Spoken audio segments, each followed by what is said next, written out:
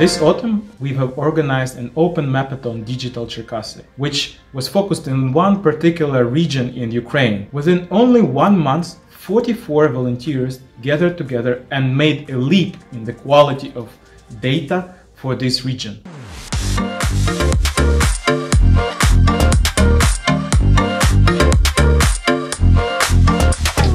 And we prioritized two topics: inclusiveness and tourist attractiveness. Volunteers mapped more than 170,000 changes, improvements at the map. More specifically, more than 1,000 points of accessibility for people on wheelchair, more than 100 of kilometers of pedestrian walkways, more than 400 of pedestrian crossings, more than thousands and thousands of streetlights. Думайте, 170 тисяч редагувань було зроблено невеличкою відносно командою за місяць лише. Тобто це не основна робота, це додаткові якісь залучення, додатковий час людей, але це неймовірні результати, яких ми досягли разом, координуючись і покращуючи місто. This altogether changes the quality of navigation for this particular region. Найважливіше, що сталося в місті, це у нас з'явилася інклюзивна навігація містом. Її раніше не було.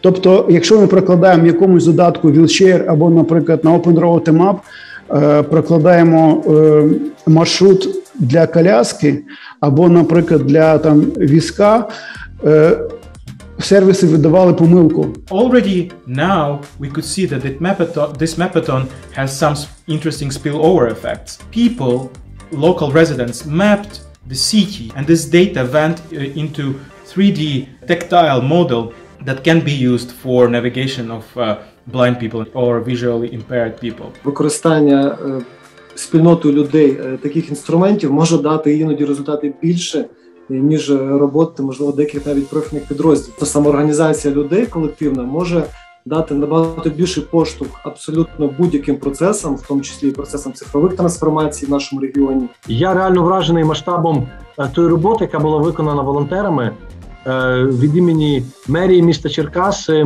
Ми реально вам дуже вдячні. Зараз ми вже думаємо над тим, як ми можемо краще використовувати результати цієї роботи, тому що ми мали одне розуміння на початку, що це лише буде те, що стосується інклюзивного туризму.